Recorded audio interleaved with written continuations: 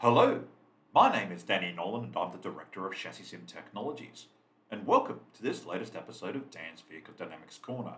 And today, ladies and gentlemen, we've got a bit of a treat for you.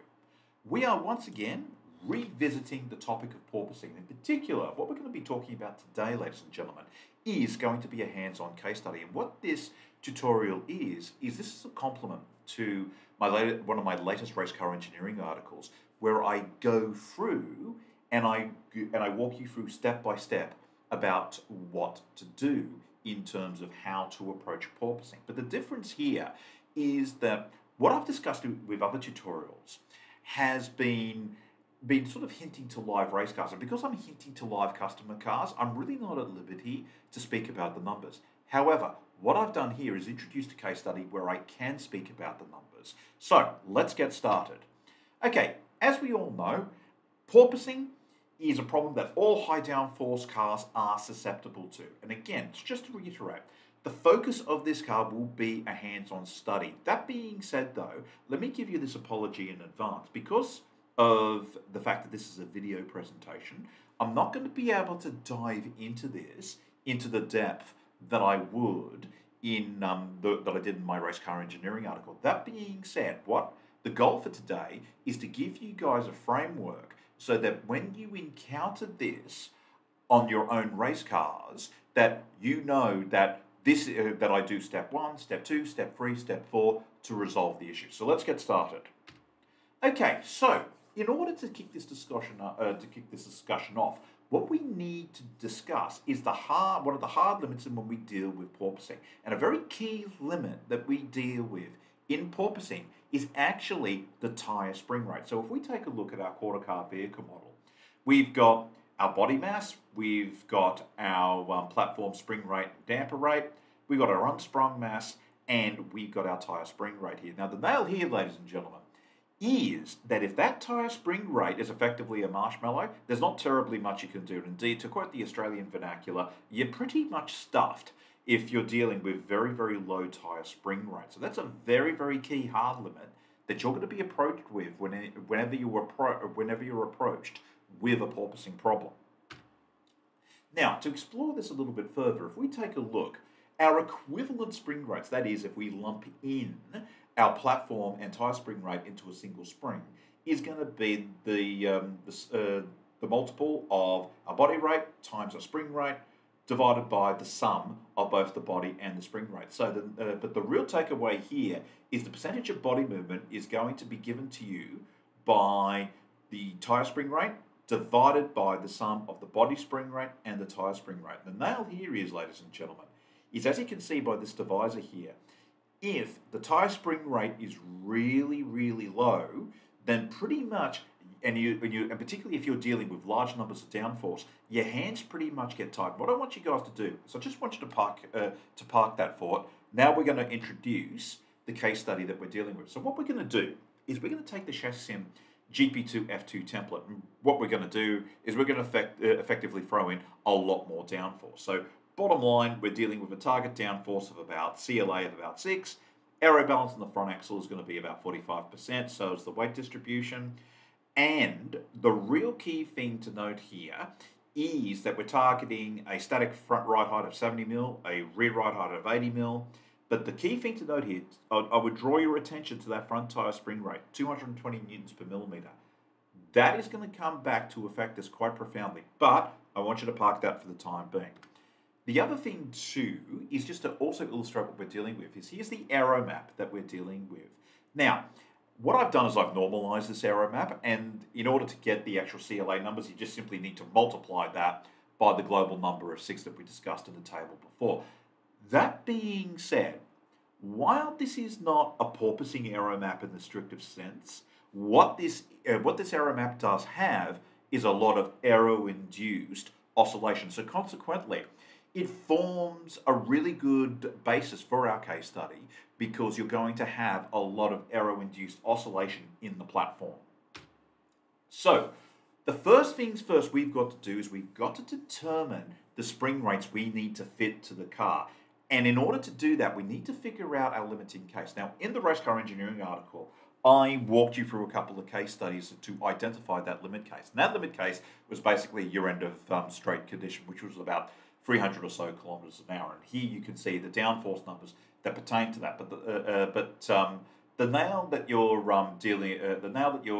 dealing with here is that bottom line, you're going to be dealing with about 26 mil of deflection on the front tire and 26 millimeter at the rear tire. Now they are hard constants that you cannot get around, because that's all hardwired into the spring stiffness of the tires. Now, in terms of choosing the damping deflections that you need to correspond with that, that's going to be a function of a couple of things. Number one, you take a look at your static ride heights versus your tire deflections, and you simply subtract that. You simply subtract those two to figure out, okay, this is the amount of spring rate that we can run at. But the other thing too is the other thing that also kicks into it is the amount of spring you need to heat up the tyre. But more importantly, particularly for an aero car, is that you'll notice in this aero map back here, this car has a very, very tight band of front aero where the car will actually work. So consequently,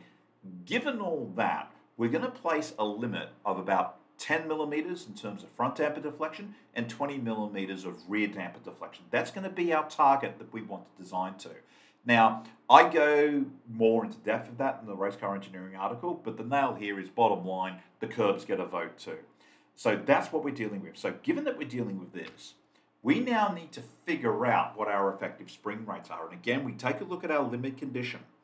And so at the front, we're dealing with an effective spring rate of 574.2 newtons per millimeter, and that's measured at the wheel. And because all of our motion ratios are 1, effectively this is a wheel rate anyway, so it's a moot point.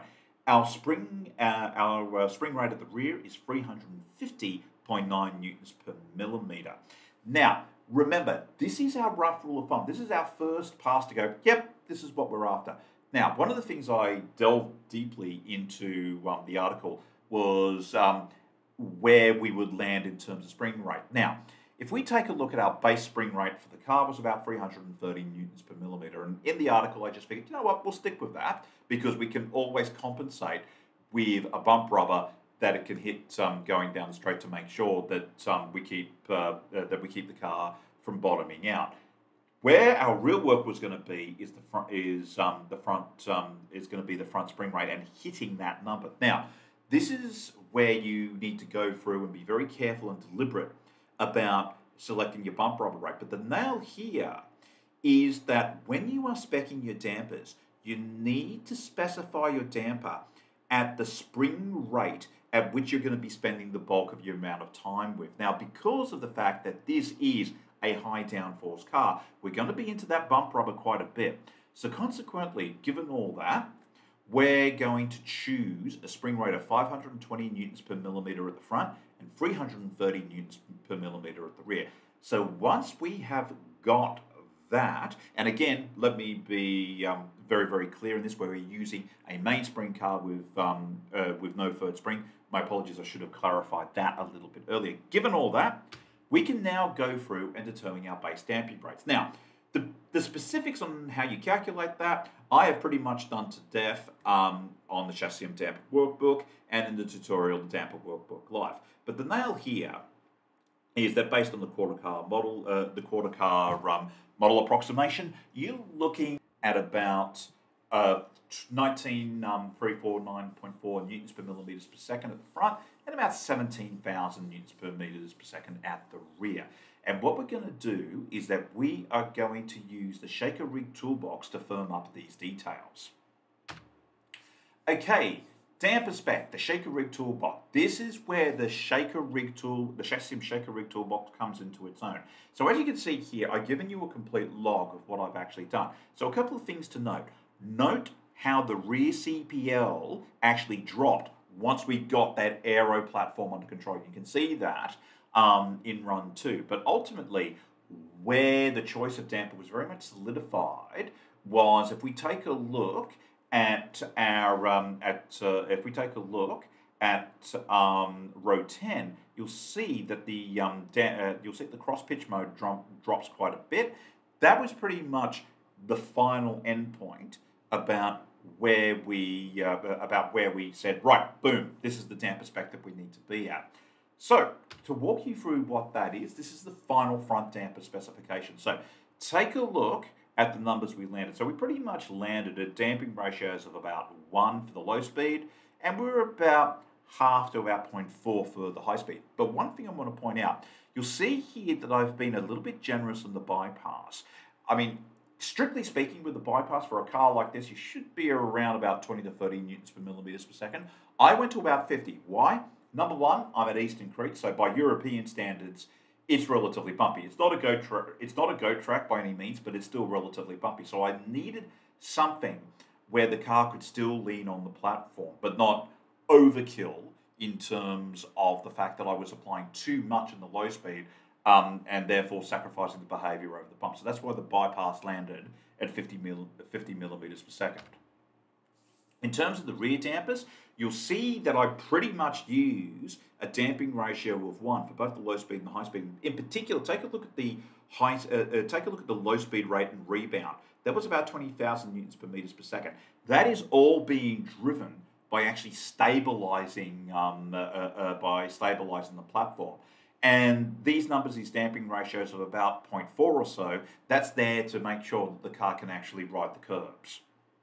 Let's take a look at the end result of this. So the baseline is coloured. The end result with the updated dampers is in black. And as you can see, we're taking a look at our front and our rear pitches, which are our averaged front and rear dampers. We have some pretty considerable improvement in terms of the behaviour of the platform. Again, with the ride heights, again, we've had a step up, but not a massive step up. Why? That all goes back to how soft the front tyre spring rate was, because we were only dealing with about 220 newtons per millimetre in terms of that spring rate. So while we have certainly moved things forward, it's not quite the night and day difference that you'd expect. And fundamentally, because you've got some hard limits in the actual car, what you've been given as to what you can work with. And sometimes when you are race engineering a car, you'll be dealt with these hard limits to limits to deal with, and that's just the nature of the game. So, conclusions and key takeaways. So, when dealing with porpoising, a key limit is the tyre spring rate. Now, we've used a combination of data, hand calculations, experience, simulations to determine where our damper curve needs to be. Now, the simulation tools that we use were the shaker rig and the lap time simulation. Now, the real key thing to take away from this, ladies and gentlemen, is remember, when we are dealing with a highly aerosensitive car, the control of the platform becomes absolutely paramount. And because of that, that virtually pushes you into high values of damping rates for your low speed. Why? That's where the car needs to be controlled. But more importantly, what we've given you, ladies and gentlemen, is a very, very clear framework in terms of how to approach that. And that framework is that we take a look at our limit case, we figure out what the tyre deflection is. From the tyre deflection, we make a choice about where we want our damper deflection to be. Once we've got our damper deflections, we can figure out what the tyre spring rates need to be, and in particular, we can figure what our bump rubber curves need to be. Once we know our bump rubber curves, we know the spring rates we are targeting, and from that, we can determine our base damping rates, and from that, using the shaker rig toolbox, we can then refine our choice of damper curve. Once you understand that, you have a very, very powerful tool in your hand. And at that point, let me conclude this tutorial, and we will catch you in the next episode of Dan's Vehicle Dynamics Corner.